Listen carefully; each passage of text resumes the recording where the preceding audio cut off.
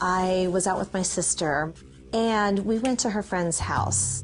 And there were 5 older guys there, probably 17, 18-year-olds.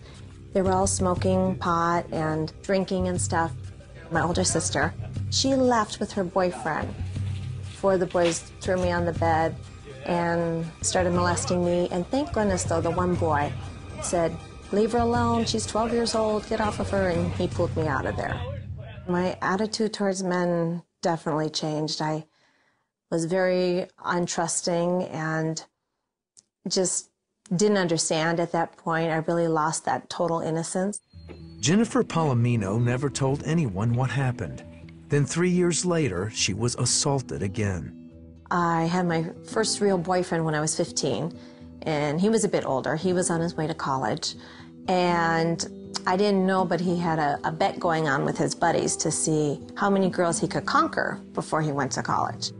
And he got me drunk, and I was date raped. I didn't tell anybody again. I didn't say a word. Jennifer went on to the next relationship. This boy I fell really hard for. I thought he's the love of my life. So we dated for a while, and when I was 16, I got pregnant. And I really had a lot of outside influences, people telling me, just, you know, get an abortion. So I cut school one day, went to a clinic, and cried the whole time, and got an abortion. Got back before dinner. My parents never even knew. They just thought I was in school. The abortion had an effect on Jennifer she didn't count on. My grades started to suffer quite a bit, and I know now that I kept reaching out to people. Just, if somebody would have said something, I never would have done it. Jennifer tried to move on, but the depression and guilt were overwhelming. I knew that getting the abortion was wrong. My parents would take us to church every week, so I knew what I should be doing and what I shouldn't be doing. I just thought, oh, I don't deserve to live at all. I killed my baby, why should I live? And I remember walking down the street to this empty subdivision, and I had a razor blade, and I thought, this will be better. Then I kept thinking, I don't want to burn in hell for the rest of my life, because I believe that if you took your life, that you would go to hell. So that twisted belief actually saved my life. Jennifer finished high school and moved to California for college. Her surroundings changed, but Jennifer hadn't. My grades were great. I did well, but I was definitely the party girl. She also gained a lot of weight. Jennifer was determined to take it off, so she started working out. She even became a personal trainer. I wanted that perfect body. I would work out 4 hours a day sometimes. And I started competing in the fitness contests and things. Jennifer married, but it ended in a painful divorce. She moved to Denver, hoping to make a fresh start. I wasn't getting a lot of clients here because I didn't know anybody when I first moved to Denver. So the person I was with suggested that I work in a very high-end gentleman's club. And it was really sad because these guys that would come in, most of them were married. And usually you would just sit there, fully dressed, and just talk to these guys. And I really grew to hate men, in a sense. One night while out with friends, Jennifer met Dan, and they started dating. She noticed right away that he was different than other men she had dated.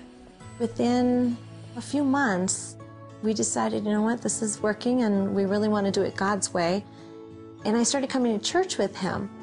Dan encouraged Jennifer to quit the gentleman's club and helped her get her personal fitness business going again. They married, but Jennifer was still racked with guilt from her past. I remember going to church, and the entire service, I would just cry and cry and cry, because I just felt such guilt from everything I did. And I thought, oh, I'm so unworthy. Jennifer's insecurity kept its grip on her for the next 5 years, until she got pregnant.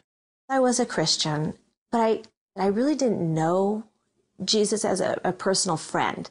And I think my biggest thing was while I was pregnant, that relationship grew so much. And that's when I really started praying and asking God these prayers for my baby. And so that, I think, is where I really had that turning point and said, you know, God, you are so real. And I really understand that you care even about me, no matter what I've done in my past. Today, Jennifer is enjoying motherhood. After so many years of struggling with feeling unworthy and feeling like I don't deserve a husband, I don't deserve children, look at what I've done, I think that women especially need to realize that God loves them no matter what they've done. It doesn't matter. God forgives you and He loves you, and if you can just confess your sins, because it says in the Bible when we confess our sins is when Jesus will bury them, and then they're no more, and then we don't have to worry about it anymore.